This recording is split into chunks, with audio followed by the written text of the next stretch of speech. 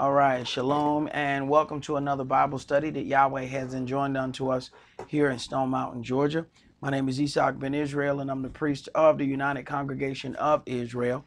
And this is our weekly Bible study that we do every fourth day, or as it is commonly known as Wednesday, which is even in itself a sin against our Creator for not keeping all of the things that Yahweh has given unto us. We have been made to serve our enemies in our enemies' land. And an enemy of Yahweh is anyone or anything that causes you to worship other Elohims, other gods. So when we look at this setup, we have to first consider that Israel was created to be a servant. So one way or another, we're going to serve Yahweh. You're either going to serve Yahweh or you're going to serve the heathen who will then do all of these other things unto us and make us serve with rigor. So in one way, shape, form, or fashion, we are going to serve. It would behoove us to serve Yahweh, which is what we were created for. We are doing Bible study a little bit different today, so I pray that everything does go well. But if we have any breaks, we are recording on the call line, and we are testing our new computer and setup. So please bear with us as we normally just broadcast pictures, but we want to give a little bit of a test for today. So Yah's will get to everything will go smooth. The first thing we're going to do is we're going to start off with a prayer. So we're going to face the east, and all males remove your head covering, and females always pray with their head covered. Abba Father, Most High Covenant Elohim of Abraham, Isaac, and Yaakov, we praise your holy and divine name, Yahweh, for you are truly worthy to be praised. We pray, Father, that you would allow us to borrow of your spirit, oh Yahweh. We pray, Father, that you would allow your spirit of understanding and of knowledge to rest upon us on this day. And we pray, Father, that you would allow that spirit of understanding to commune with us, that we may be able to help all of the lost sheep and even help educate ourselves. For when we help teach others, Yahweh, you always give us a little bit for ourselves to grow on as well. And we thank you, Yahweh. We ask these prayers not only for those that gather with us physically, but even those that gather by way of phones and by way of internet, those that gather out of a pure heart to serve you in truth and in spirit. In Yahshua HaMashiach's holy and divine name we pray. Hallelujah. Amen. All right.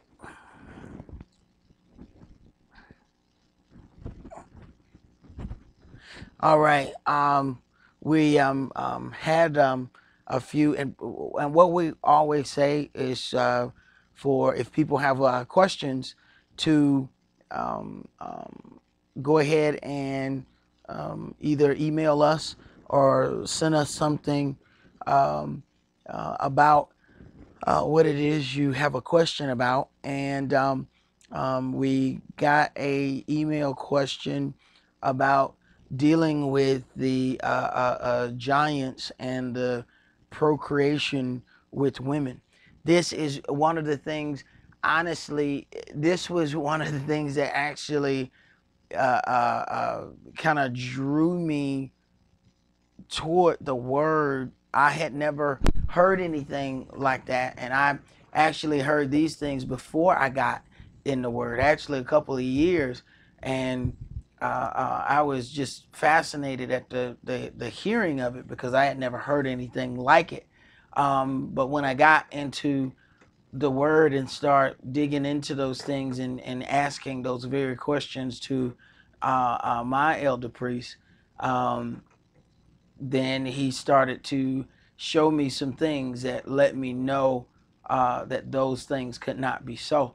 So And this is it's real easy to get to that point because a lot of people talk about and issue those things out there. So there are a lot of different doctrines about these things. So I'm going to begin in Genesis chapter 6. Genesis chapter 6, and we're going to start that at verse 1 so that we get a little understanding of this story here. Genesis chapter 6, and we're going to begin at verse 1. And it came to pass, when men began to multiply on the face of the earth, and daughters were born unto them, that the sons of Elohim saw the daughters of men, that they were fair, and they took them wives of all which they chose. Right. Now, the first thing we have to understand is who are the sons of Elohim at this point, because there are certain instances where you read this book and the sons of Elohim, it is referring to angels. And then there are other times where it's written the sons of Elohim, where it is referring to men. So when you deal with this, and it came to pass when men began to multiply on the face of the earth, and daughters were born unto them, that the sons of Elohim saw the daughters of men. So you have understand what ended up happening. You have this great sin that was done by man and woman, Adam and Eve, and then the next child that was born was this son Cain. So this was the son that was directly after their deed. Needless to say, that was an evil seed. So then you even get down to that, and the evil seed multiplied and began to be upon the earth before the people who did right. So this is one of the things a lot of times people, and you see this a lot on a lot of History Channel documentaries, they start telling you, well, these people got this from this, and they'll say, well, the Bible took this from this thing, not understanding that there was a setup in the beginning, but evil was set up on the earth before, but they had the story as well. So, and obviously evil is not going to deal with things directly as it is written. They're going to deal with it in the way that it suits the way that they want to live. So it is no wonder why many different cultures and religions have a similar beginning story. All right, so you have the sons of Elohim. They saw the daughters of men, that they were fair, that they looked good, and they took them wives of all which they chose. So this good seed is the sons of Elohim. This other seed is the sons of the adversary, the sons of sin, and we will get to a little bit more of that. So you have to read it in context to figure out when it says sons of Elohim, is it talking about the angels or is it talking about regular men? And here we see at the very first verse says, and it came to pass when the men began to multiply on the face of the earth. Go ahead. Verse 3. And Yahweh said, my spirit shall not always strive with man, for that he also is flesh, yet his days shall be 120 years. Right. So you see that there was a point where man had longevity upon the earth. Man was able to live for an extended period of time. And because of these man's tendency to sin, Yahweh cut this time down to 120 years. This was to really help man out. And that's the part that we don't really see. We don't see the grace of Yahweh in cutting down this lifespan. Because what happens if a man lives, consider if a man lives 900 years, how many sins he could commit to the point where there's no restoring him. Whereas if you cut this time down, there's not but so much that they get to do. So we don't really see the grace of Yahweh in that cutting down of those living years. Go ahead. There were giants in the earth in those days, and also after that. Now, these are distinct different statements. There were giants in the earth in those days, semicolon. And also after that. What happens is people put all of these things together and make them one statement and one thought. But it's more than one thought. There were giants in the earth in those days, semicolon. And also after that, comma. Go ahead. When the sons of Elohim came in unto the daughters of men, and they bare children to them, the same became mighty men which were of old, men of renown. Okay, so you have the sons of Elohim. Now, instead of dealing with, understand something, they're sons of Elohim, they're daughters of Elohim. But the sons of Elohim didn't deal with the daughters of Elohim. They dealt with the daughters of men. So they wanted them women who look good. The same thing is happening today. That's why you have people in horrible relationships. A brother want to deal with the word, and he changes his life, and the same thing for sisters. Sisters get in the word, but then they want to deal with a son of man instead of a son of Elohim. They want to deal with the sons of the flesh because they say, ooh, that brother over there look good, right? And then they go through hell every night. And the same thing with the brothers. You know, they get in the word, but then get them a fleshly sister, and they have absolutely nothing but problems. So there's an automatic schism there because their spirits are not the same. They're not going in the same direction. So now you have the sons of Elohim, which have the spirit of Elohim working through them. But now there's a problem where they have mingled with the daughter of men. And now this thing has now turned fleshly. So now they have some gifts of the spirit, but of course now they're going to use those things for fleshly gain. When we look at renown, it is where it says, which the same became mighty men which were of old, men of renown. Renown in Strong's is H8034. Now, that word is shame. Through the idea of definite conspicuous position, appellation as a mark or memorial of individuality, by implication, honor, authority, or character. So what happened is they became mighty in, or people of position in the earth. Not people of a position with Yahweh our Elohim. So they have traded in being their fathers being sons of Elohim, being people who walked in the spirit of this word, to now they have power naturally. And this causes a serious problem. As it is written, you cannot serve Elohim and Mammon. Go ahead. Verse 5. And Elohim saw that the wickedness of man was great in the earth, and that every imagination of the thoughts of his heart was only evil continually. And it repented Yahweh that he had made man on the earth, and it grieved him at his heart. All right. So it grieved him at his heart about what man began to do. Now, the other thing we have to deal with in verse 4, it says there were giants in the earth in those days. Now, we have to understand that there were several different lines of these giants. Let's go to Numbers. First of all, let's go to Numbers 16, because I want to deal with this thing of renown. Let's go ahead and put that to bed first. Go to Numbers 16 and start that at verse 1.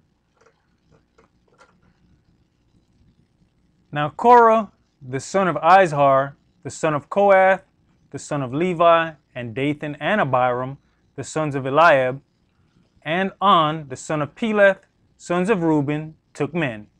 And they rose up before Moshe with certain of the children of Israel. With certain of the children of Israel. But look at the men that they got. Go ahead.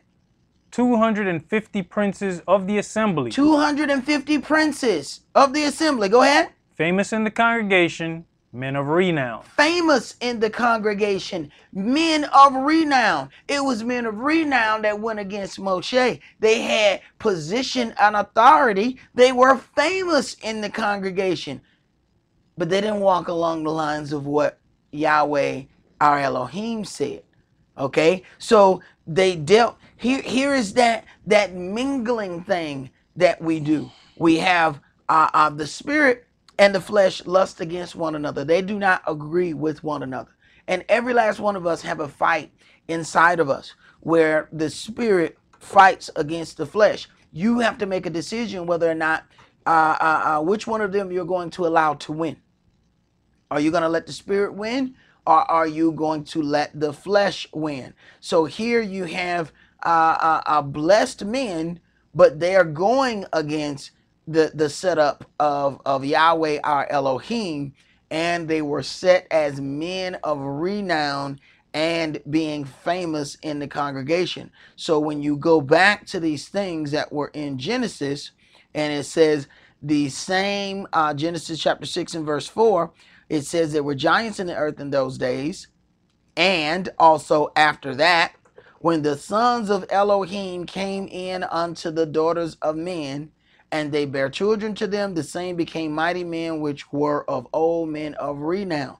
Now let's deal with the part of that dealing with these giants. Let's back up in Numbers to chapter 13.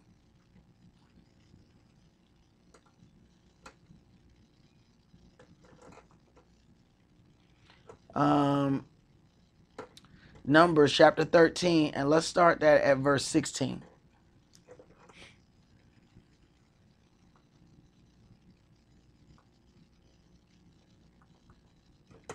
These are the names of the men which Moshe sent to spy out the land. And Moshe called Osi, the son of Nun, Yahshua. Right. He called him Yahshua. And if they were really, this actually lets us know if they were really trying to say the Messiah's name, they would say Yahshua, here it is. Or if they even did Yahashua, if they were trying to do that right. So everywhere they sing this same name, Yahshua, what they did was throw in Jesus, and then it ended up where there are two places in the New Testament where it's talking about Joshua, but then it says Jesus. But then you go down to the bottom, and there's a footnote that tells you Joshua. Now you have to ask yourself, how did they make that mistake? They made that mistake because they decided that they were going to, everywhere they seen Joshua, they were going to take it out and put Jesus. This is the way that the heathen conquers things. First, by conquering the name. Taking over the name is one thing, so that that name has a depiction that gives you a picture in your brain. Later on, they will then give you an image that fits that name. You know, if I gave you a name and I said, okay, I'm going to go meet you know, this brother about buying this car, and they said, well, what's his name? I said, Pookie. There's an image that come up in your head of what Pookie looked like, and ain't no white dude. See, the name gives you an image. If I said I was going to meet Bill to buy a car, there's an image that popped up in your head, didn't it? Okay, it wasn't the same image as when I said Pookie. So you see how they can change the culture of something by changing the name, and then later on they will provide an image that matches the name that they changed it to. So this is a step-by-step process. Believe you me, when black folk go to fill out, you know, their those job applications, and your name is Shakita, LaQuaytan, and trust me, they know you black. When you have those names that they just like 4, 5, 6 names just thrown together, they know these black names right here. So they already have an image in their head of what you're going to look like. So it's important that we understand that when we go through these things of how we got these images. Remember now, Yahweh is against these image things anyway. And because the children of Israel was so much against images, we didn't have a lot of those things around. So when the Euro Gentiles come to invade and they look around and they say, wow, I mean, you look on the walls of our sanctuary, we have the holy feast days and you know, names of those things. So the Euro Gentiles come as conquerors and look around and say, man, there's no images here. We are going to take over this thing and make it ours. So then they make images for everything. And now, you know, to this day, people will try to give you images of something and say, you see, this is what the Jews look like, because look at this statue. So the person who made the statue could have done anything, but people trust more in those images than anything else. Go ahead, brother. Verse 17, Numbers chapter 13 and verse 17. And Moshe sent them to spy out the land of Canaan, and said unto them, Get you up this way southward, and go up into the mountain, and see the land, what it is, and the people that dwelleth therein, whether they be strong or weak, few or many, and what the land is, that they dwell in, whether it be good or bad, and what cities they be in that they dwell in, whether in tents or in strongholds, and what the land is, whether it be fat or lean, whether there be wood therein or not. And be you of good courage, and bring of the fruit of the land. Now the time was the time of the first ripe grapes. So they went up and searched the land from the wilderness of Zin unto Rehob, as men cometh to Hamath. And they ascended by the south, and came unto Hebron, where Ahiman and Shishai and Talmai and the children of Anak were. Now Hebron was built 7 years before Zoan in Egypt. Now Hebron, this is where the sons of Anak are. Now we can go back and do some research and find out who these people are, but let's keep reading. And they came unto the brook of Eshcol, and cut down from thence a branch with one cluster of grapes, and they bare it between two upon a staff, and they brought of the pomegranates and of the figs. The place was called the brook of Eshcol, because of the clusters of grapes which the children of Israel cut down from thence. And they returned from searching of the land after 40 days. They went and came to Moshe, and to Aaron, and to all the congregation of the children of Israel, unto the wilderness of Paran, to Kadesh, and brought back word unto them, and unto all the congregation, and showed them the fruit of the land. And they told him, and said, We came unto the land whither you sent us, and surely it floweth with milk and honey, and this is the fruit of it. Nevertheless the people be strong that dwell in the land, and the cities are walled, and very great. And moreover we saw the children of Anak there. The Amalekites dwell in the land of the south, and the Hittites, and the Jebusites, and the Amorites dwell in the mountains, and the Canaanites dwell by the sea, and by the coast of Jordan. So understand, the land of Israel was called Canaan land before. When we look at this history of who Canaan is, they are the sons of Ham. They are Hamites. So they are what we call Africans. Okay? So keep reading. And Caleb stilled the people before Moshe, and said, Let us go up at once and possess it, for we are well able to overcome it. But the man that went up with him said, We be not able to go up against the people, for they are stronger than we. And they brought up an evil report of the land which they had searched unto the children of Israel, saying, The land through which we have gone to search it is a land that eateth up the inhabitants thereof, and all the people that we saw in it are men of great stature. Mm-hmm. And there we saw the giants, the sons of Anak, which come of the giants, and we were in our own sight as grasshoppers, and so we were in their sight. So we then see that these giants, it says in verse 33, and there we saw the giants. Remember, it says, and there were giants in the earth, in those days. And there we saw the giants, the sons of Anak, which come of the giants, and we were in our own sight as grasshoppers, and so we were in their sight. And when we look up this whole thing of Anak, then we will follow that back down to Canaan, and we get the same, we get then their lineage. Let's go to Judges chapter 1.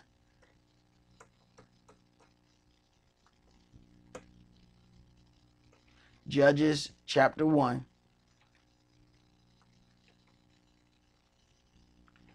And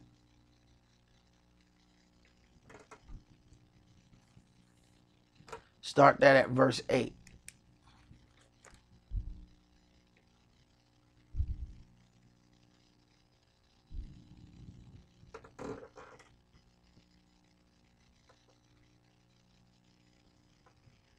Judges chapter 1 and verse 8. Now the children of Yehudah had fought against Jerusalem and had taken it, and smitten it with the edge of the sword, and set the city on fire. And afterward the children of Judea went down to fight against the Canaanites that dwelt in the mountain, and in the south, and in the valley. And Yehudah went against the Canaanites that dwelt in Hebron. Now the name of Hebron before was Kirjath-Yearba. And they slew Sheshai, and Ahiman, and Talmai.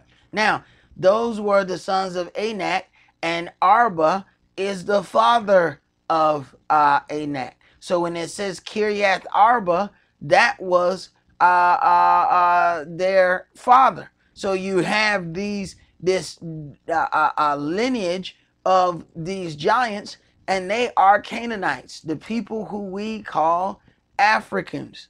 So we have to look at those things when we deal with that, because there's a lot of and there's several different giants listed in here. Let's go to Deuteronomy chapter 2 and verse 20, because the common thing was, of course, giants were fallen angels who then procreated with women, and then those kids became people of a renown. But when we look at what's written, it says angels do not procreate. Let's Deuteronomy chapter 2, and start that at verse 17. And you're probably going to get around to this, but as we can see, this whole giants keep going back to the Hamites. Right. And when we think of David and Goliath, Goliath was also of the Hamites. He was a Philistine, which was a Hamite, and that's exactly where I'm going. So we're going to show several times when we go to these giants that we're going to get right back to the same area of people here. And I mean, we still have examples of that today with Mutombo. Mutombo, the basketball player. Right. You think about how tall that man is, and he's an Hamite. Right. Deuteronomy chapter 2 and verse 17. The Yahweh spake unto me, saying, You are to pass over through Ar, the coast of Moab, this day. And when you cometh near over against the children of Ammon, distress them not, nor meddle with them. For I will not give you of the land of the children of Ammon any possession, because I have given it unto the children of Lot for a possession. That also was accounted a land of giants. Giants dwelt there in old time, and the Ammonites called them Zamzummims. The Ammonites called them Zamzummims. Keep going. A people great and many and tall as the Anakims, but Yahweh destroyed them before them, and they succeeded them and dwelt in their stead. So when we deal with Anakims, we got what? Sons of Anak. So you find that it's dealing with this same thing when it's talking about this Anakim. So you see different terms, but then it'll refer back, and then you have this thing of these Zamzummims, which in some places are called Zuzims, and when you look that up, you also get Hamites on that if you go to Genesis 14 and verse 5. But let's go to Deuteronomy chapter 3.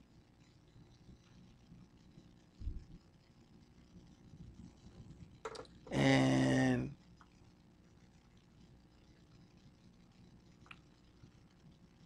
let's start that at verse 11.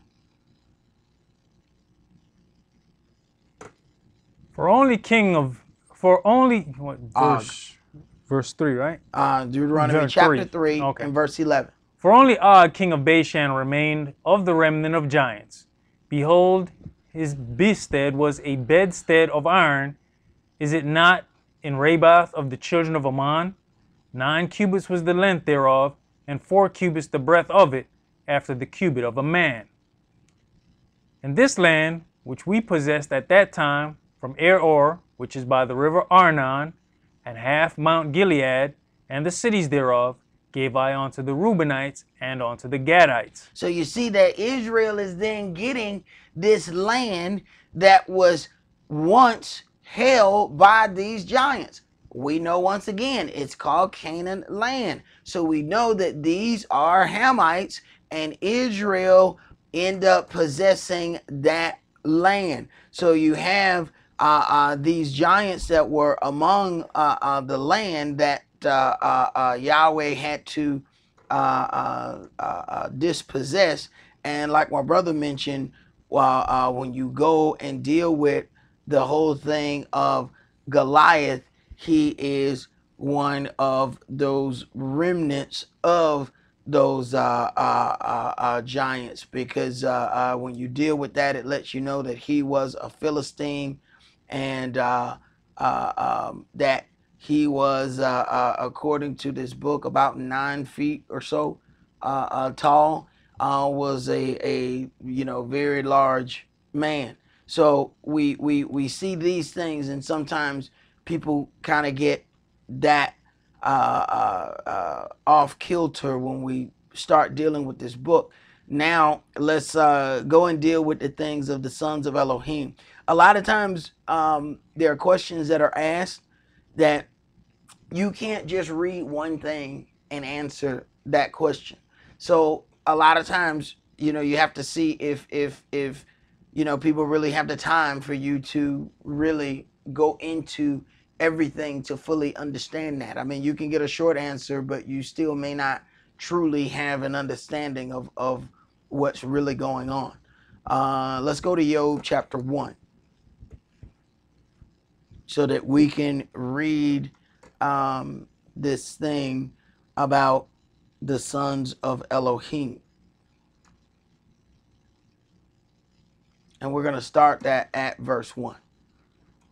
So this whole thing is dealing with recapping Genesis chapter 6 in verses 2 through 4, that the sons of Elohim saw the daughters of men that were fair, and they took them wives of all which they choose. And then verse 4, it says there were giants in the earth in those days. So we have to show where it was not an uncommon thing for them to have these giants among them, for these are the people that Yahweh removed out of his land and gave it to Israel. Job chapter 1, and let's start that at verse 1. There was a man in the land of Uz, whose name was Job, and that man was perfect and upright, and one that feared Elohim and eschewed evil. And there were born unto him 7 sons and 3 daughters. His substance also was 7,000 sheep, and 3,000 camels, and 500 yoke of oxen, and 500 she-asses, and a very great household, so that this man was the greatest of all the men of the east. And his sons went and feasted in their houses, every one his day, and sent and called for their 3 sisters to eat and to drink with them. And it was so, when the days of their feasting were gone about, that Job sent and sanctified them, and rose up early in the morning, and offered burnt offerings according to the number of them all. For Job said, it may be that my sons have sinned, and cursed Elohim in their hearts. Thus did Job continually. So Job constantly offered up prayers and supplications for his sons for sins that they might have done. Not sins that they have done, for sins that they might have done. As it says, he was a perfect and upright man and one that feared Elohim. Go ahead. Now there was a day when the sons of Elohim came to present themselves before Yahweh, and Satan came also among them. Now, you have to understand something. There was a day when the sons of Elohim came to present themselves before Yahweh, and Satan came also. This, of course, is talking about the angels, these sons of Elohim. Now, keep reading. And Yahweh said unto Satan, Whence comest you? Then Satan answered Yahweh and said, From going to and fro in the earth, and from walking up and down in it. And Yahweh said unto Satan, Have you considered my servant Job? Have you considered my servant Job? Now, let's jump to chapter 2 of Job, and we're going to start that at verse 2.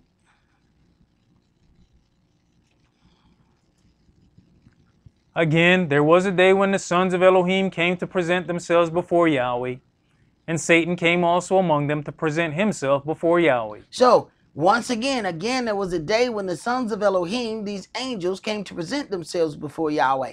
Satan came also among them to present himself. Now, these are back-to-back chapters, chapter 1, chapter 2. Both times there's an appearance being made. All of the angels are making an appearance. Now, do understand that we're dealing with these things. Let's go to Exodus chapter 23.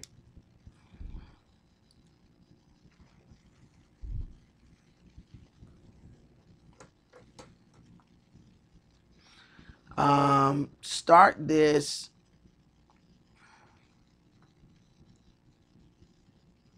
Exodus 23 and verse 14.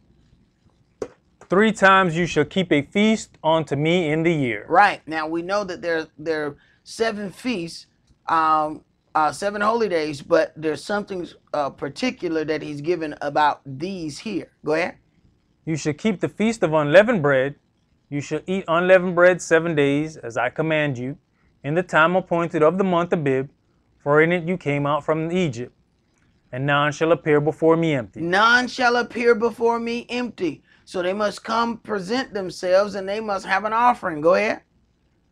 And the feast of harvest, the first fruits of your labors, which you have sown in the field, and the feast of ingathering, which is in the end of the year, when you have gathered in your labors out of the field. So that was 3 times. Go ahead. 3 times in the year all your males shall appear before Yahweh your Elohim. 3 times in a year. So what?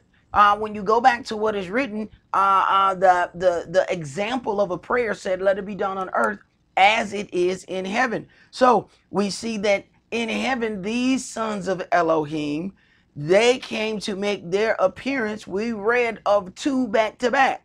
Now we can understand when we look at what Yahweh has given, because understand, he said, "Let us make man in our image." So in the image and likeness of Elohim made he man. So now you have this setup. Even all of the things that were given to us by the tabernacle and all of the understanding of that was given by the things that were already ordained in heaven. Remember, Abraham met Melchizedek, priest of the Most High and king of Salem. You have to understand, there is no family of Israel set up at this point of dealing with Abraham. So, but there's already a priest. So these are things that are going on in heaven. So when you understand what was given unto man, this is why we can't change and we can't add and we can't do our own little thing or say, you know, my flesh don't like this. These things are already in heaven, and we don't have the power to alter. This is the problem.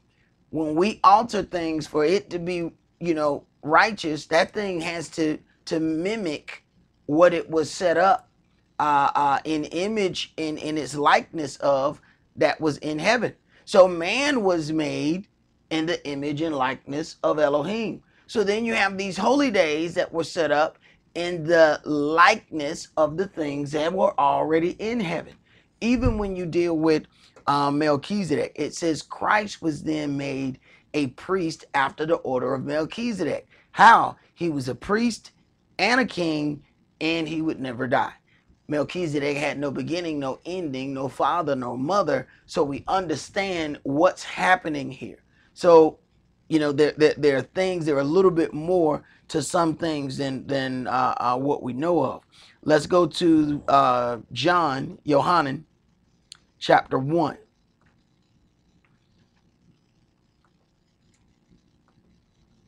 Yohanan, chapter 1. And, you know, it started at verse 1. In the beginning was the Word, and the Word was with Elohim, and the Word was Elohim. Right.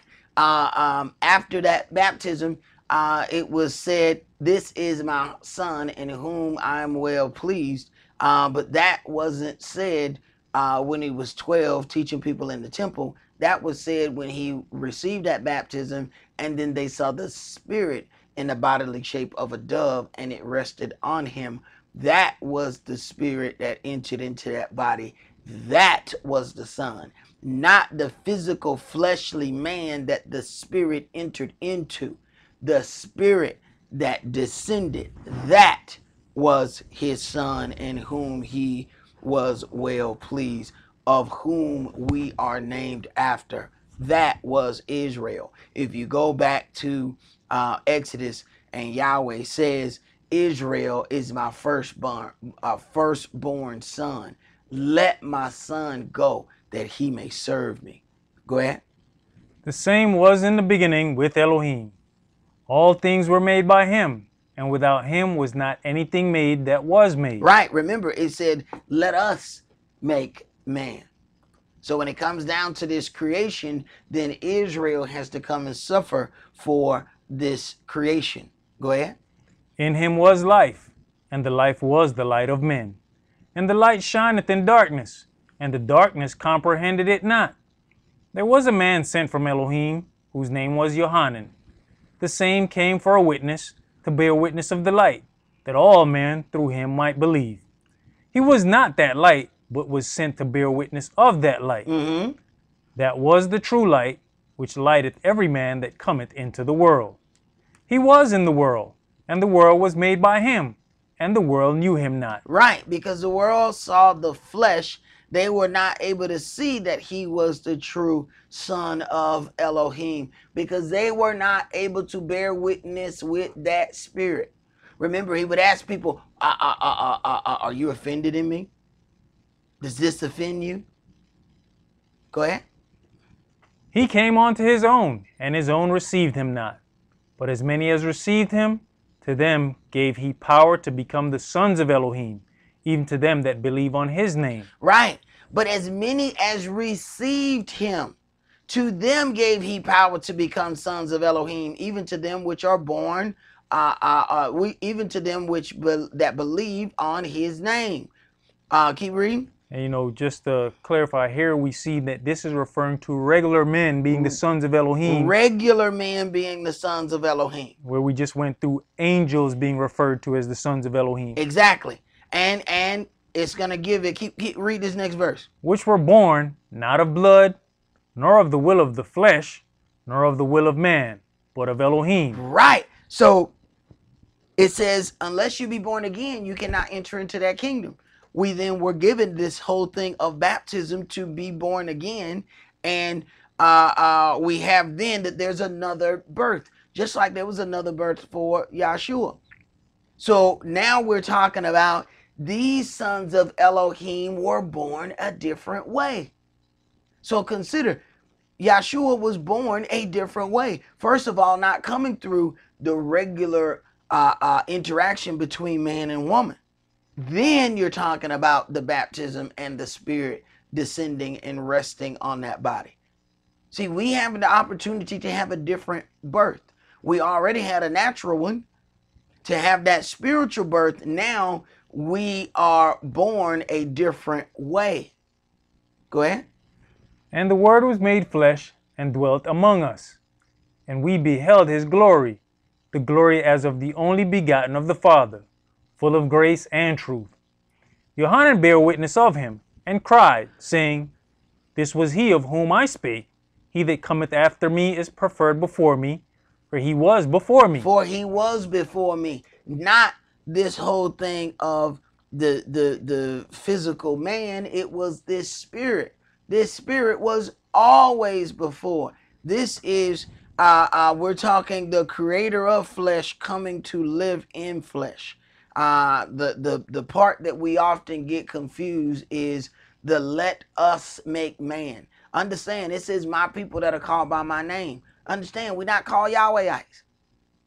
He didn't even give us that name right away. He gave us Israel. We are called Israelites. Then he gave us his holy name of Yah. So when you look at even the names of these prophets, you can go down these books and you find Yoel, Ezekiel, all of these names. But then at a certain point, you know, Samuel. Then at a certain point, you start seeing what? Nehemiah, Jeremiah, you know, Obadiah. All of these things now ending in Yah, but before they only ended in El. So you have El, which is singular, Elohim, which is plural. So El, Elohim, and then you get to where he gave us his name. Then you start seeing these names ending in Yah. And the adversary wants to tell you that this name is so holy that you cannot pronounce this name. Yet what's written in this book says that you must publish the name of Yahweh. Now, what's funny is we get that doctrine from the people who call themselves Jews, yet they have a leader called Netanyahu. But they tell you that you have to call Yah Shem. But I ain't never heard them say Netanyahu. So you see how this thing jumps in and out when it comes down. We can see here on earth who the sons of Elohim are because they walk according to the culture that is given unto them. Let's go to Romans chapter 8. Romans chapter 8. And we're going to read verses 14 through 39.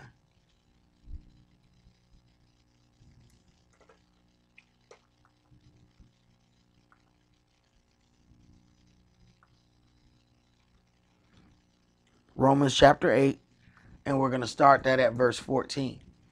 For as many as are led by the Spirit of Elohim, they are the sons of Elohim. So now we see a natural example given unto us for earthly men and how they are separated from these men of renown, how they are separated from these other men. These sons of Elohim are led by the Spirit of Elohim. Understand, it says, Abraham believed and it was accounted unto him for righteousness.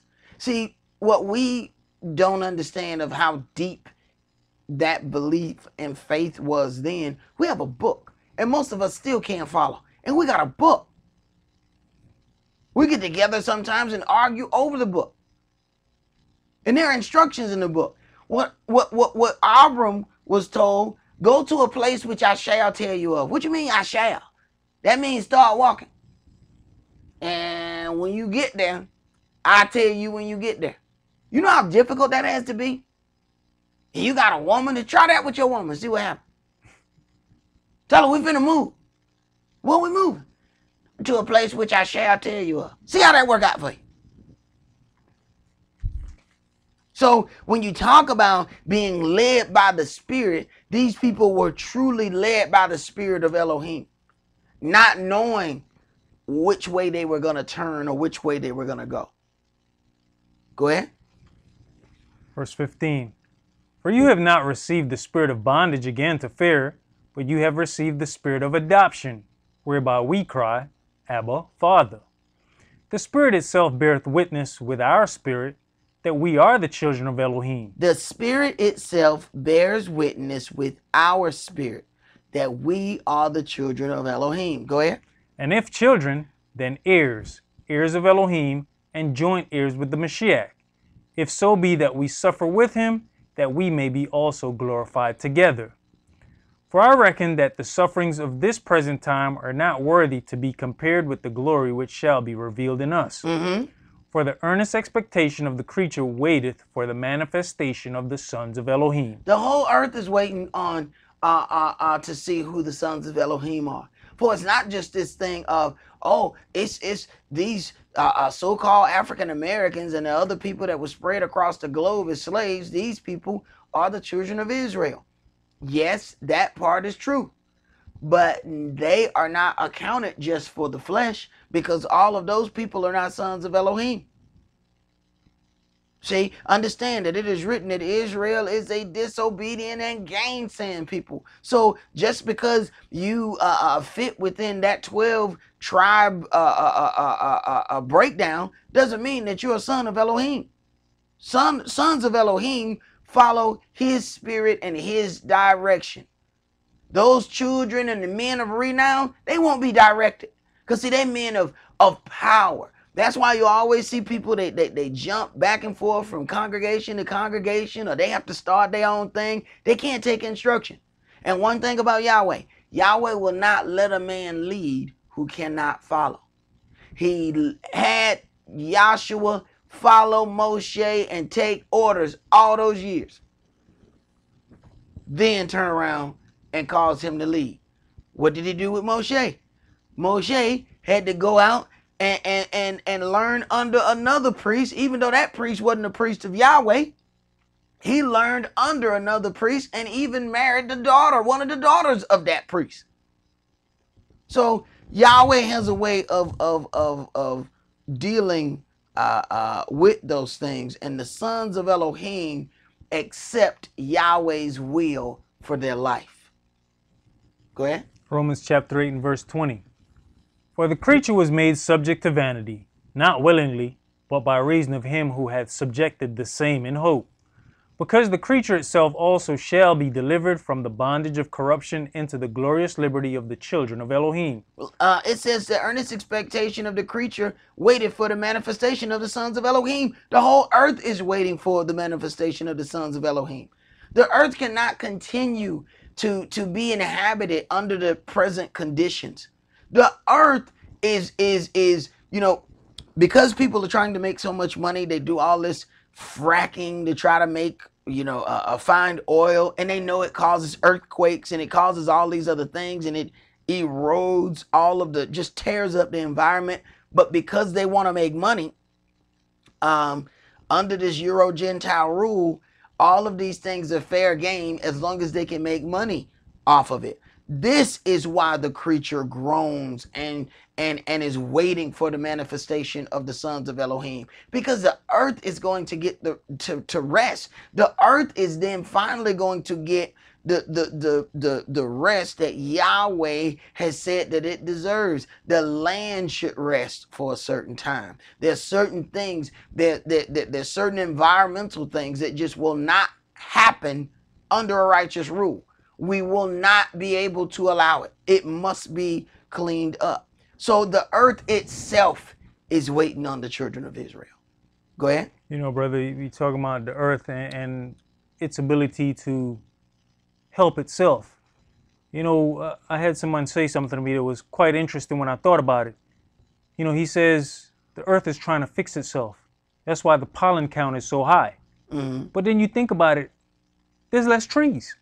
Right. But the pollen count is higher. Right. So she's actually trying to fix herself by creating more trees. It's the same thing your body do when it get a fever. It's trying to push out certain impurities, and it's trying to fix itself. What man and his wickedness is always trying to take certain things of Elohim and recreate it. The tongue is a strength. It says it's an unruly evil. But let me tell you something. The tongue has something that they wish they could figure out. Because I can take a knife right now and slice my tongue. And do you know, in time, we'll just sit right here. Do you know that tongue will grow back? People who get their tongue pierced, They have to keep that thing in their tongue. You know why? As soon as they pull it out, it regenerates and closes up. The thing grows back together. So they want to figure out how can they recreate these things to where what you see these movies where they cut off the arm and the arm grows back. Where do you think that comes from? That comes from what the tongue does. So this is one of these things that things are trying to repair itself. Your tongue said, man, boy, ain't no hole supposed to be in it. So it automatically starts trying to fix itself. But then you look at areas where Yahweh has said, okay, if a man is going to be a servant, let him bear through his ear with an awl. It takes much longer for an ear to close up a hole in it after you've been a servant for a considerable amount of time. Go ahead. Romans chapter 8 and verse 22. For we know that the whole creation groaneth and travaileth in pain together until now. And not only they, but ourselves also, which have the first fruits of the Spirit, even we ourselves groan within ourselves, waiting for the adoption, to wit, the redemption of our body. For we are saved by hope, but hope that is seen is not hope. For what a man seeth, why does he yet hope for it? But if we hope for that we see not, then do we, the patience, wait for it?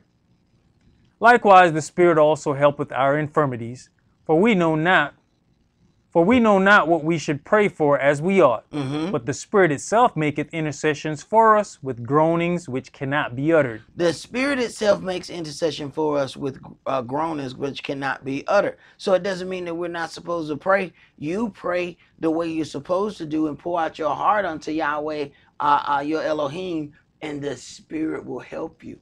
See, there's something I must point out here. Romans 8 and verse 26 says, likewise, the Spirit also helps our infirmities. You know, there's a difference between help and doing it for you. See, many times that's what people say, I thought you said you were going to help me. I am. I'm here. I'm waiting on you. See, sometimes people think, help me, they're going to sit down and drink coffee and, eat a Danish while you do all the work. No. It is written, it says, I stand and knock at the door. If any man will open that door and come in, I will come in and sup with him and him with me. That's a back and forth transaction. I stand and knock at the door. Somebody got to open the door. Somebody got to let somebody in. Somebody takes a step, then the other person takes a step. That's back and forth interaction. That's not just, oh, okay, I came into the word and then I just waited for Yahweh. Go ahead. Verse 27. And he that searcheth the hearts knoweth what is in the mind of the Spirit, because he maketh intercession for the saints according to the will of Elohim. He makes intercession for the saints according to the will of Elohim. Go ahead. And we know that all things work together for good to them that love Elohim, to them who are the called according to his purpose. To them who are the called according to his purpose. Verse 29.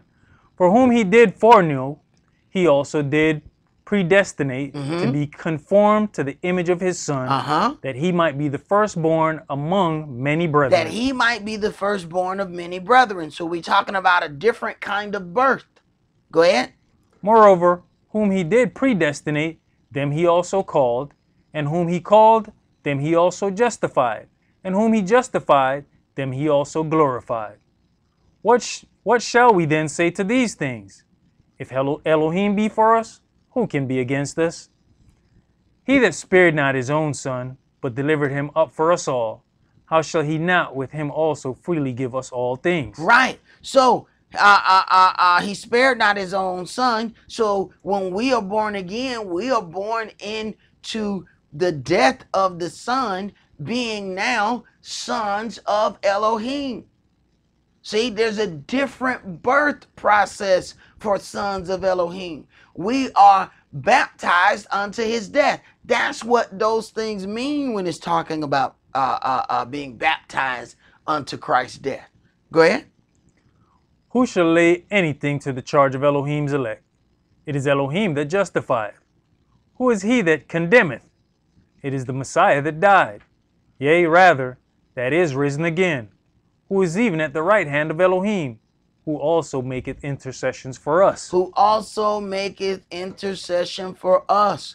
So then you have, and as it is written, it says Yahweh purges and scourges every son whom he receives. So you have, as a father, he disciplines his children. But for those who refuse to be disciplined and refuse to accept any disciplinary action, then those get turned over to the adversary, and then they can be his sons and daughters. Let's go to 1 Yohanan chapter 3.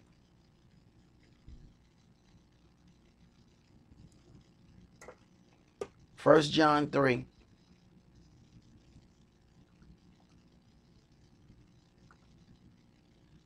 And let's start that at verse 1.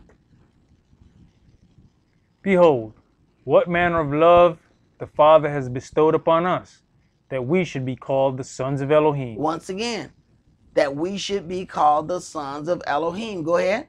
Therefore the world knoweth us not, because it knew him not. Right. The world knoweth us not. When we start talking about the things of this word, people start looking at you like, you just come from another planet. These people have this book, and they've had this book for decades. It's sitting on their coffee table, open to a favorite psalm with a light on it. They have never read it. So when you start talking about it, and even if they have, they were never taught how to read it correctly. So they don't really understand what's going on in it. So when you start talking about it, you start to see that they're looking at you as if you're from another world.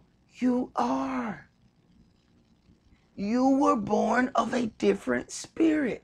Not the same spirit that they were born from their mama and their daddy. This is why he says, no man can come to me and love his mother and father more than me. See, that means you're still clinging on to your natural birth and not your spiritual birth.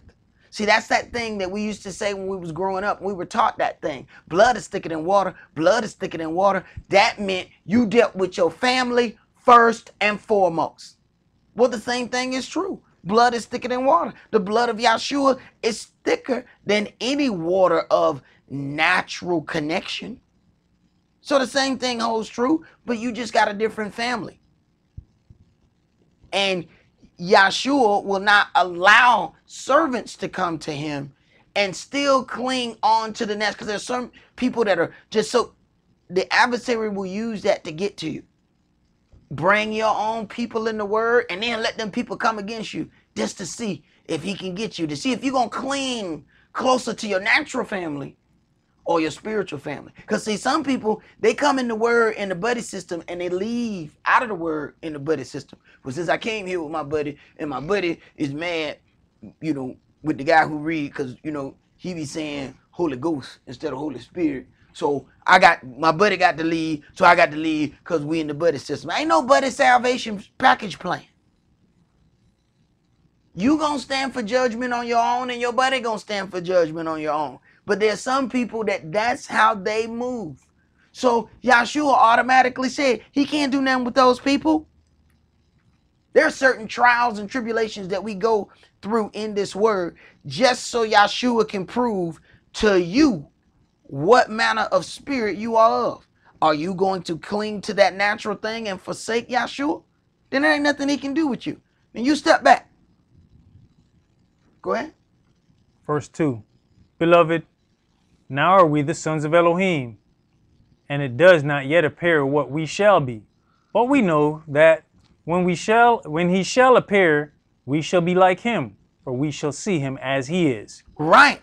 Now, but we know that when he shall appear, we shall be like him. Understand, he was able to move and change the likeness of himself, that people at one point, they saw him and they just felt the spirit, but they didn't look the same, and then he showed himself to them. So understand, we're talking about a different kind of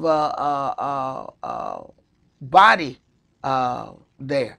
Let's go to Zechariah chapter 5, because we need to also deal with this whole thing. When we deal with this, we ended up having to go and get a little understanding on these things of called angels.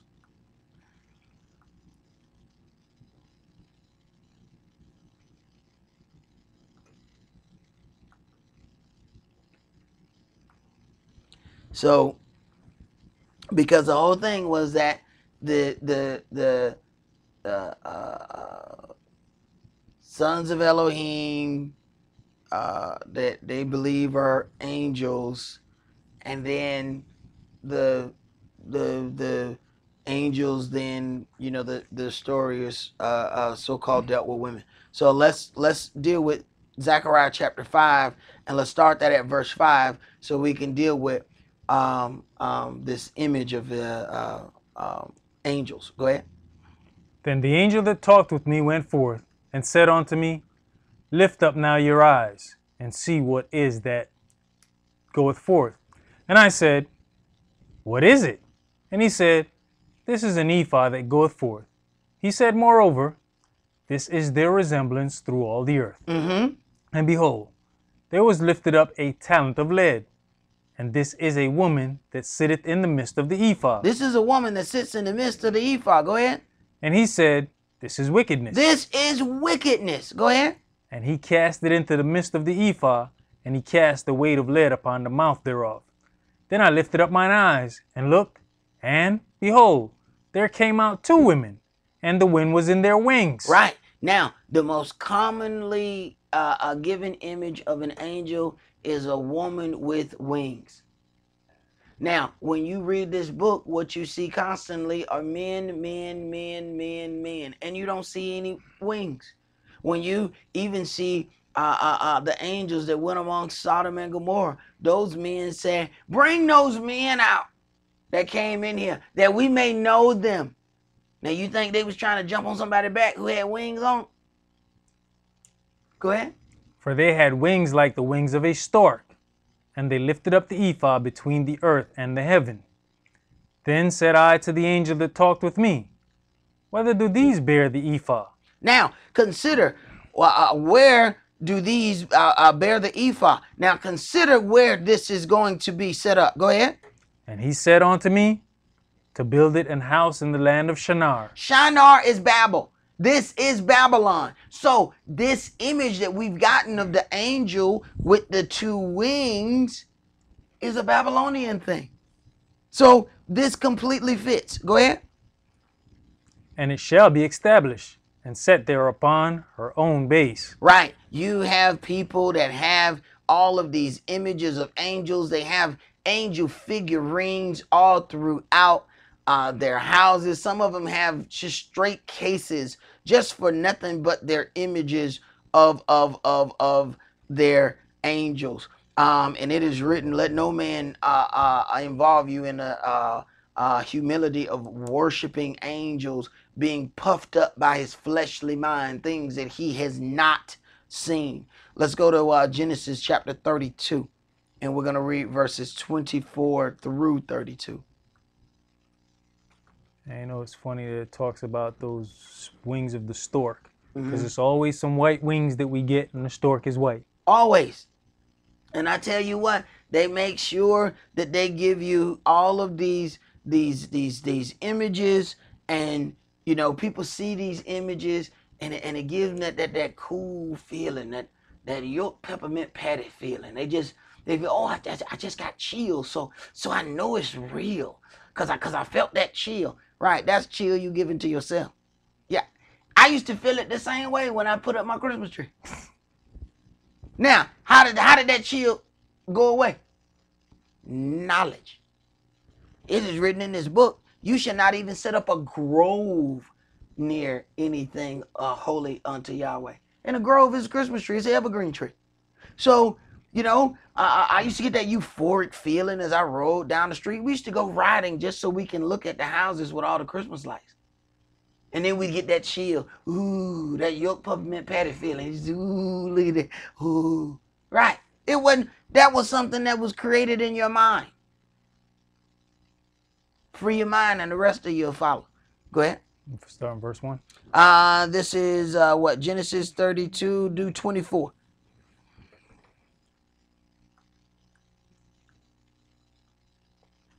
And Jacob was left alone, and there wrestled a man with him until the breaking of the day. He wrestled with a man. He didn't wrestle with no woman with wings. He didn't wrestle with no brother with wings. He wrestled with a man. Go ahead. And when he saw that he prevailed not against him, he touched the hollow of his thigh, and the hollow of Jacob's thigh was out of joint, as he wrestled with him. And he said, Let me go, for the day breaketh. And he said, I will not let you go, except you bless me. And he said unto him, What is your name? And he said, Jacob. And he said, Your name shall be called no more Jacob, but Israel. Now, listen. Your name shall be called no more Jacob, but Israel. Now, the angel is telling him this. Go ahead. For as a prince... As a prince. What is a prince? Next to the king. He's the next in line. So you have Yahweh. Yahweh said his son was Israel. Now, so then you then have Jacob being named Israel, for you are a prince and have you power with Elohim and men and have prevailed. He didn't name him Yahweh. He named him after the son, after the prince. Go ahead. And Jacob asked him and said, Tell me, I pray you, your name. Right, and this is why I have a problem with a lot of these other books, the Book of Enoch and things like that, because when you get down to, there's only a couple of names of angels that we know throughout this entire book. Yet, this one book just has so many angels' names that it is absolutely pitiful. Yet, we don't get that many names throughout every last one of these things. Go ahead. And he said, Wherefore is it that you ask of my name? And he blessed him there. And Jacob called the name of that place Peniel. For I have seen Elohim face to face, and my life is preserved. Right. The angel said, none of your business. You don't need to know my name. Yet, these other books have all of these things, and they have all of these names, and there's a problem with that. And we're going to come back to that. Let me go to Joshua. Give me Joshua chapter 5.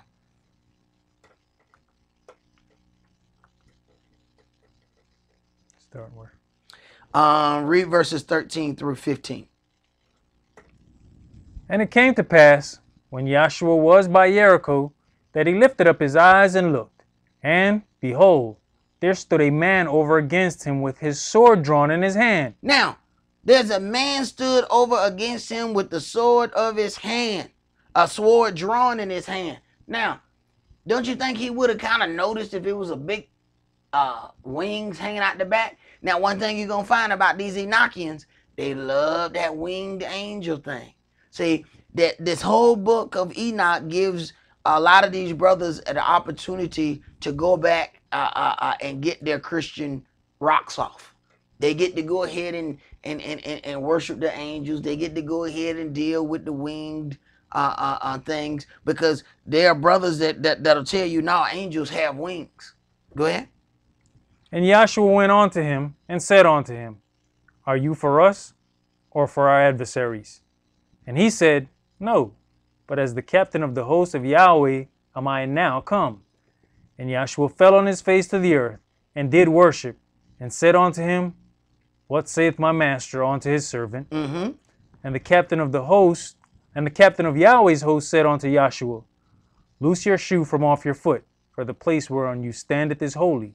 And Joshua did so. Right. So we see once again that this was a man here, not that he saw some winged animal. Now, when you deal with this thing of go to Jude chapter 1.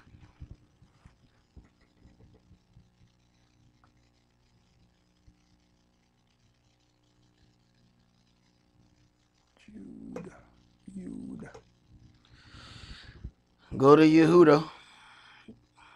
And it ain't but one chapter, which is why I have to, this is where all the Enochians get their so-called thing that now they justify a whole book off of what's written in here. Now you have to really ask yourself a question because there's only one book, one chapter.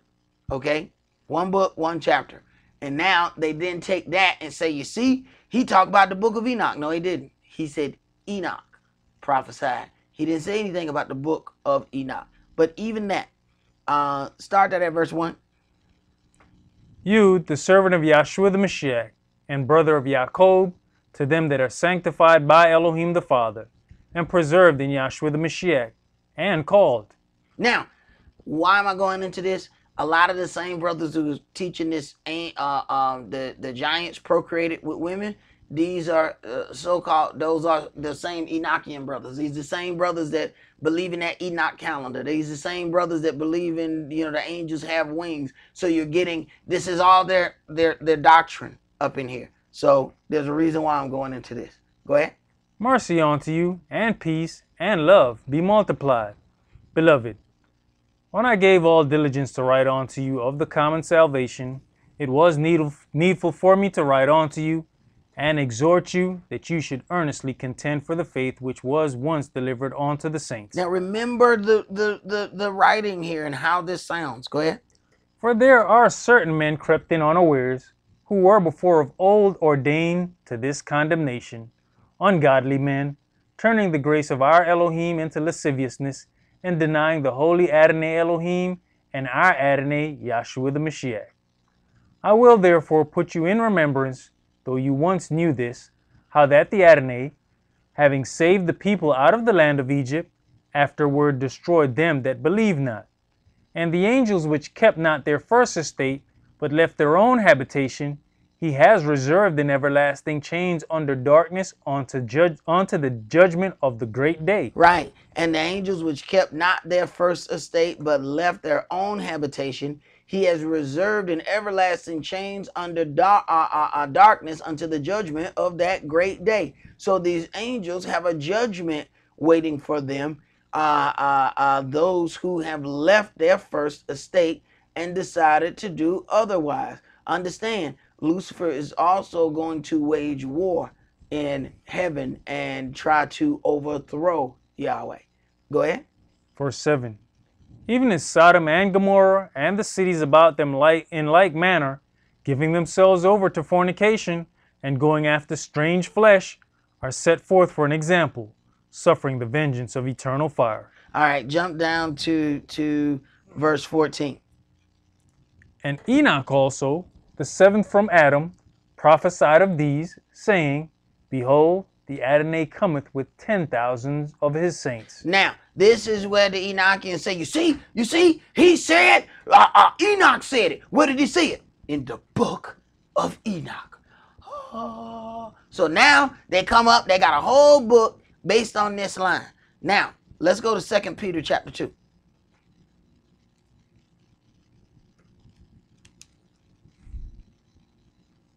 Start that at verse 1. Now, I want you to remember the writing. Now, we didn't even go through all of Jude 1. But consider, it's one book, one chapter. And it's the only place that had this one thing where it talks about Enoch prophesied such and such. Now, read 2 Peter 2 and see if you don't hear the exact same wording. Now, we know who Cephas is. Cephas was given the keys to the church. Cephas was even the one over Saul. He was given this direct. So you have to wonder, if we have a duplicate book, who then is the author, the authoritative figure here? Start this at verse 1.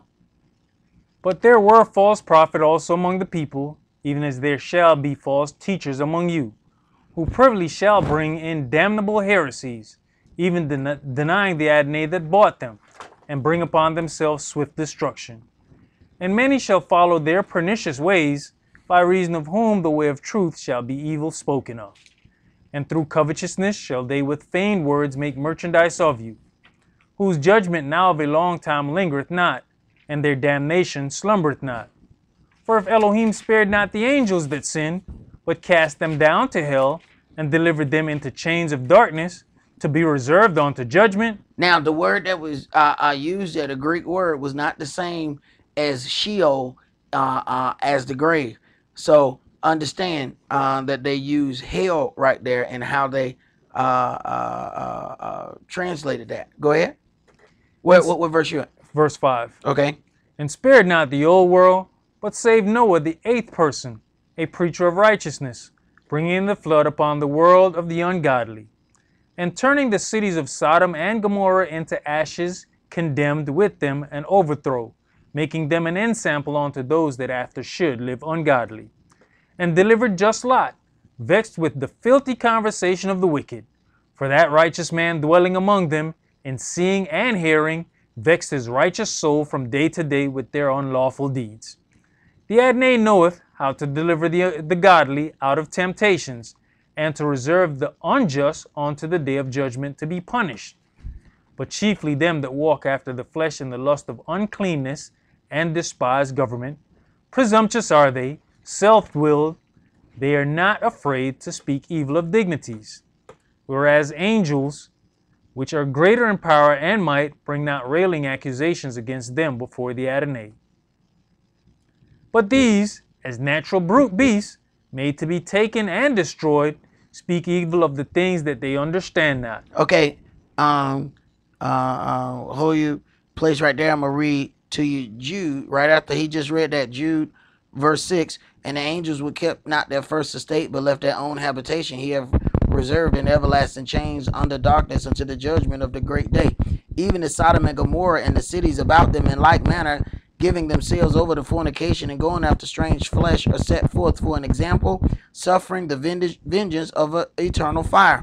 Likewise, also these filthy dreamers despise the flesh, despise dominion, and speak evil of dignities. Yet Michael the archangel, when contending with the devil, he disputed about the body of Moshe. So you have to look at how much of this is almost darn near exact in the way that it's set up. Go ahead. But these, as natural brute beasts, made to be taken and destroyed, speak evil of the things that they understand not, and shall utterly perish in their own corruption, and shall receive the reward of unrighteousness, as they that count it pleasure to ride in the daytime. Spots they are, and blemishes, sporting themselves with their own deceivings while they feast with you. Okay, this is Jude chapter 12, Jude chapter 1 and verse 12. These are spots on your feast of charity, when they feast with you, feeding themselves without fear. Clouds they are without water, carried about winds, trees whose fruit withered, without fruit, twice dead, plucked up by the roots. Go ahead. Having eyes full of adultery, and that cannot cease from sin, beguiling unstable souls, and heart they have exercised with covetous practices, cursed children, which have forsaken the right way and are gone astray, following the way of Balaam the son of Besor, who loved the wages of unrighteousness, but was rebuked for his iniquity. The dumbass, speaking with man's voice, forbade the madness of the prophet. Okay, so with that, I just wanted to make the point that even in the one book that they so-called use to justify this whole thing of the Enoch calendar, you then find that there is a book that very much could have been borrowed from. Let's go to Matthew chapter 22. Because these are the same brothers that's teaching that same thing about the giants being fallen angels that procreated. Matthew chapter 22, and let's read verses 23 through 30.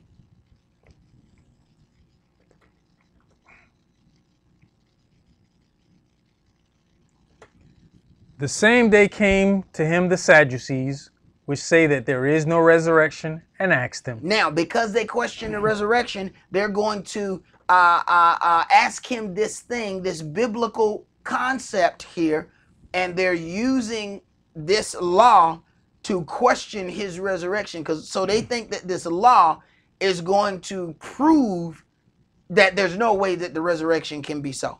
Go ahead. Saying, Master, Moshe said, if a man die, having no children, his brother shall marry his wife, and raise up seed unto his brother. Now there were with us 7 brethren, and the first, when he had married a wife, deceased, and having no issue, left his wife unto his brother. Likewise the second also, and the third, unto the 7. And last of all the woman died also. Therefore in the resurrection, whose wife shall she be of the 7?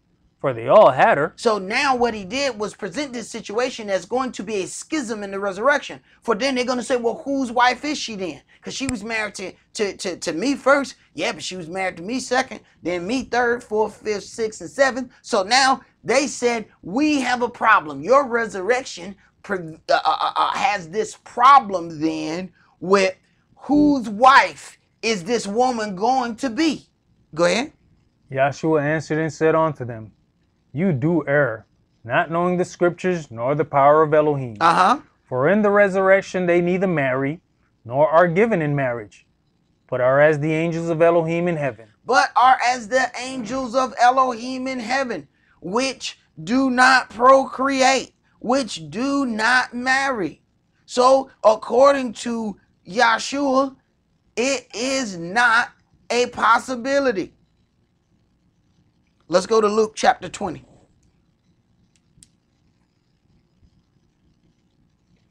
Luke chapter 20, and let's read verses 34 through 36.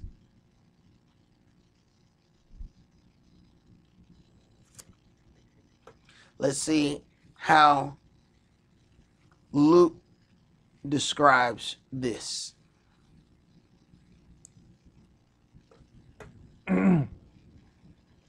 And Yahshua answering said unto them, the children of this world marry, and are given in marriage. But they which shall be accounted worthy to obtain that world, go ahead, and the resurrection from the dead, neither marry nor are given in marriage. Neither can they die anymore. Neither can they die anymore. Go ahead. For they are equal unto the angels, and are the children of Elohim, being the children of the resurrection. Now that the dead are raised, even Moshe showed at the bush, when he calleth the Adonai, the Elohim of Abraham, and the Elohim of Isaac, and the El of Jacob. Right. So they can't die anymore. They are equal unto the angels, and they are children of Elohim. So then we have something completely different set up right there. Let's go to John, Yohanan, next book over. Chapter 8.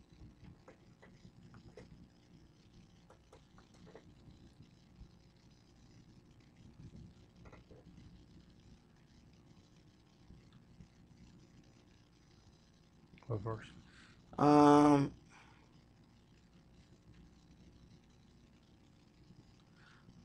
Let's do verse.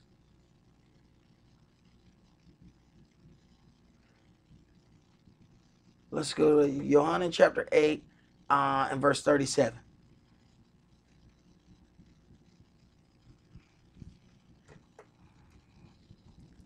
I know that you're Abraham's seed, but you seek to kill me, because my word has no place in you. Right, because those of the flesh cannot understand anything of the spirit. The things of the spirit confound them.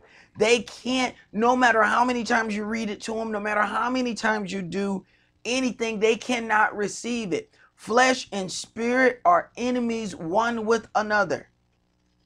They cannot agree. They will not agree. If you're trying to walk in the spirit, you're going to have a problem in the flesh. The flesh is going to attempt to stop that. Go ahead. I speak that which I have seen with my father, and you do that which you have seen with your father. So now they might have natural fathers, but spiritually they have a different father based upon their actions and their deeds, the spirit in which they go about doing their business. He says, I speak that which I have seen with my father, and you do that which you have seen with your father. Go ahead. They answered and said unto him, Abraham is our father. Yahshua saith unto them, if you were Abraham's children, you would do the works of Abraham. Uh-huh. But now you seek to kill me, a man that has told you the truth, which I have heard of Elohim. This did not Abraham. Right. So, but you seek to kill me, a man who have told you the truth. And when people cannot receive the truth, it is much easier to kill the messenger. Go ahead. You do the deeds of your father. You do the deeds of your father. Go ahead. Then said they to him, We be not born of fornication. We have one Father, even Elohim. Yahshua said unto them, If Elohim were your Father, you would love me. For I proceeded forth and came from Elohim. Neither came I of myself, but he sent me. Why do you not understand my speech? Even because you cannot hear my word. Right. You cannot hear the word. There are people that have gone to church for 40, 50 years. And you try and speak this word and it is clear as the day is long. And you say it and they just can't receive it. Right. Go ahead. You are of your father the devil, and the lust of your fathers you will do. You are of your father the devil, and the lust of your father you will do. What we don't understand is being born again. We took off that being born of the daughter of Babylon and having our father being the adversary. For we went to church on Sunday, it is clear as day. What is written, remember the Sabbath day to keep it holy. Now, what the church is doing now is offering optional Saturday services. Just drive by the churches and look at the signs. All of them are starting to offer optional Saturday service. Why? Because it's a lot of Hebrews putting this out. People are saying these are the commandments. According to what is written, he who breaks even the least of these commandments are considered the least in the kingdom of heaven. So then they, all right, well, we got to cover this. There's too many Hebrews in town. So we're going to have optional Saturday service. So now it's not a commandment. It's a suggestion. They can go to Saturday service if they want to. So then the people will try to say, okay, you see, we offer Sabbath service. No. But then you're going to still have Sunday morning service at the same time. So they can worship the sun god on his day. You are of your father, the devil, and the works of your father you will do. Go ahead. You are, he was a murderer from the beginning and abode not in the truth, because there is no truth in him.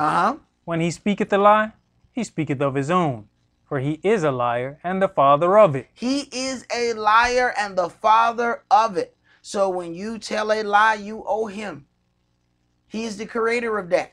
If Kish write a song and then he gets that song copywritten and I decide I want to perform Kish's song, guess what I got to do?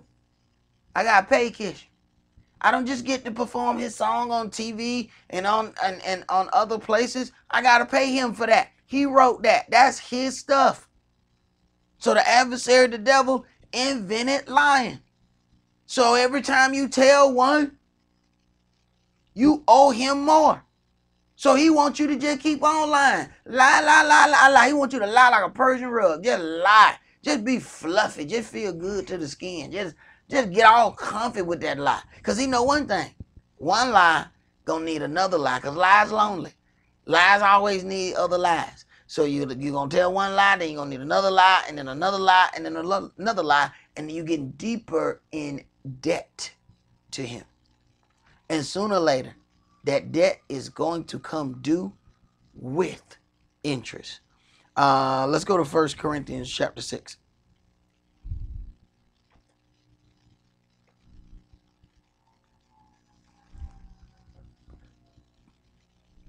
First Corinthians chapter 6, and we're going to start that at verse 1.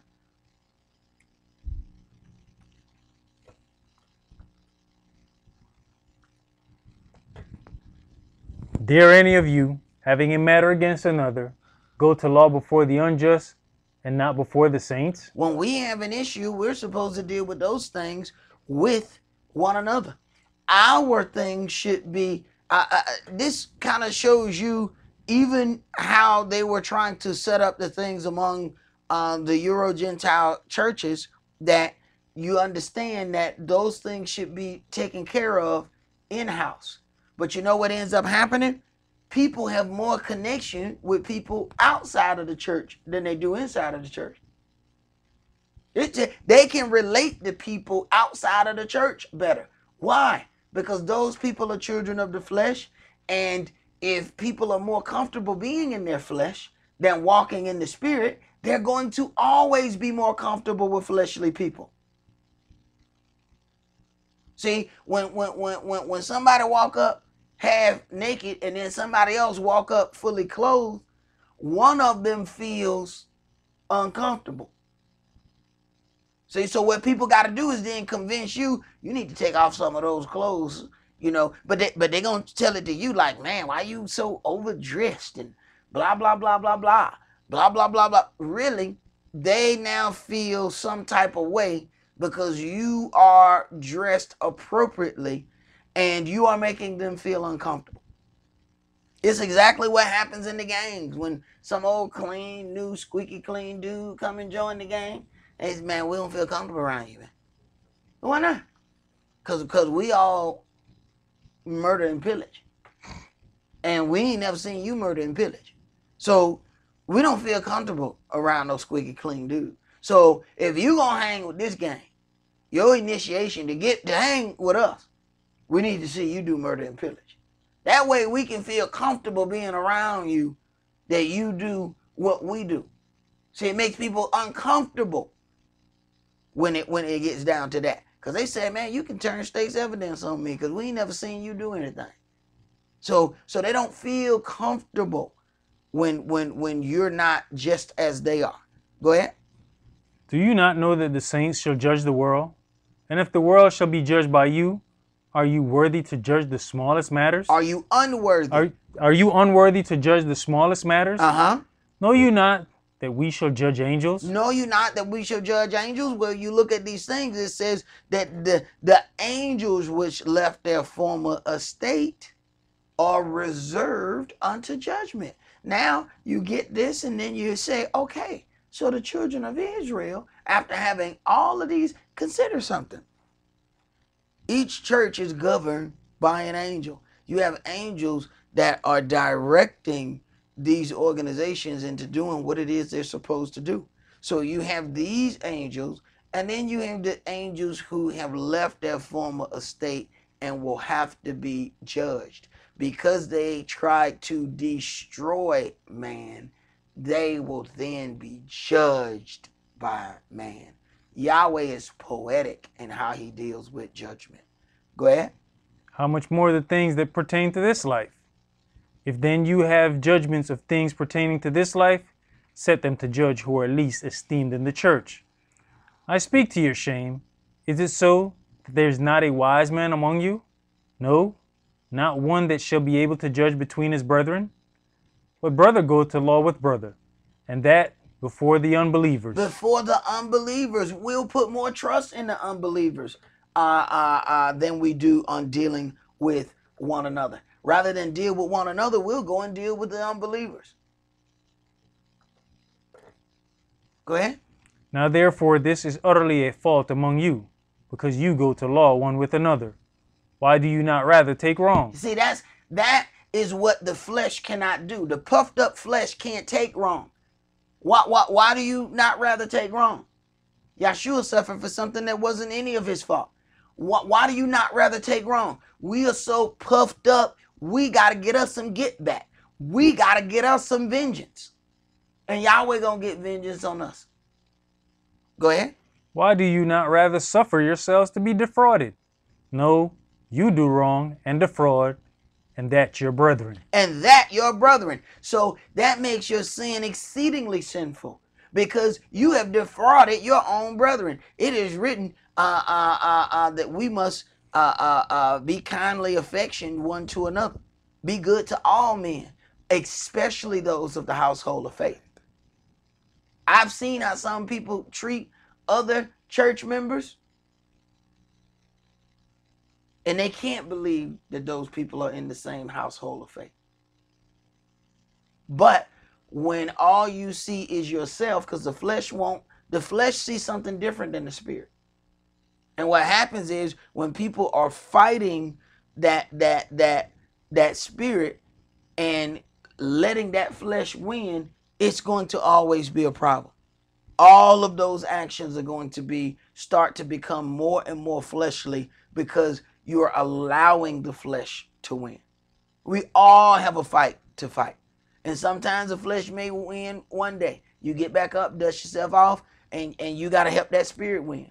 But if the flesh constantly wins, then either there's a lack of spirit in there, or you have just decided you're not going to use any of that spirit to fight the flesh. Go ahead. Verse 9. Know you not that the unrighteous shall not inherit the kingdom of Elohim? Be not deceived. Neither fornicators, nor idolaters, nor adulterers, nor effeminate, nor abusers of themselves with mankind, nor thieves, nor covetous, nor drunkards, nor revelers, nor extortioners shall inherit the kingdom of Elohim. And such were some of you, but you are washed, but you are sanctified, but you are justified in the name of the Adonai Yahshua and by the Spirit of our Elohim. Right. And such were some of you, but you are washed, sanctified, justified in the name of the Adonai Yahshua by the Spirit of our Elohim, because you were born again. You are not dealing with that birth of the natural manner, but dealing with that birth of spiritual nature, being then one of the sons and or daughters of Elohim. That's all that we're going to do for tonight. Let's leave out with the prayer. We're going to face the east.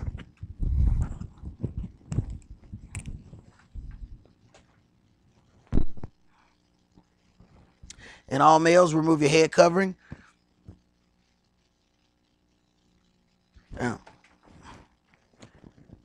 All males, remove your head covering.